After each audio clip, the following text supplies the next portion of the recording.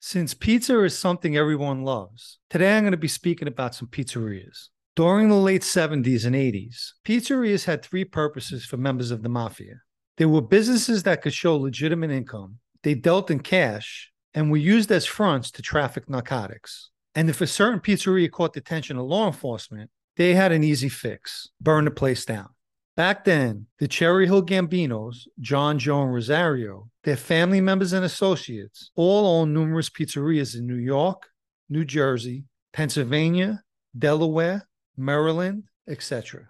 As far as the drug business, the pizzerias that were used to traffic narcotics became part of major investigations, and I'll get more into that in a future video. As previously stated, the Cherry Hill Gambinos were unofficially permitted to deal in narcotics. Obviously, having family relations to Carlo Gambino helped facilitate that. Although the Gambino brothers owned many businesses, most were predominantly pizzerias. Like the two they had in Philadelphia, Father and Son Pizza on Market Street and Joe's Pizza on South 13th Street. Back in the early 70s, Joe and Manny Gambino, who was the nephew of Carlo Gambino, that was kidnapped and killed in May 1972. Both were partners in the Executive Lounge Disco and an adjacent pizzeria in Dover, Delaware. Those two establishments were destroyed by arson in 1977, 4 years after Manny's death.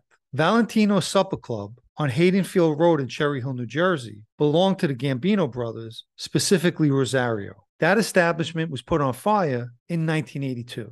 In fact, it was at Valentino's where a meeting took place between Paul Castellano and Philadelphia boss Angelo Bruno to discuss the Cherry Hill Gambinos conducting business in Philadelphia, which Bruno gave his consent to.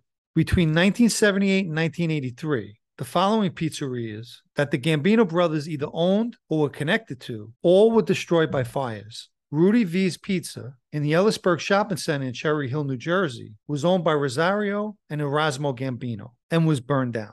Also in Cherry Hill, Rocco's Pizza, Scotto's Pizza, and Sabaro's also were all set on fire. The Gambino brothers were suspected in most of these arsons, but were never charged. Well, I know what I'm having for dinner tonight.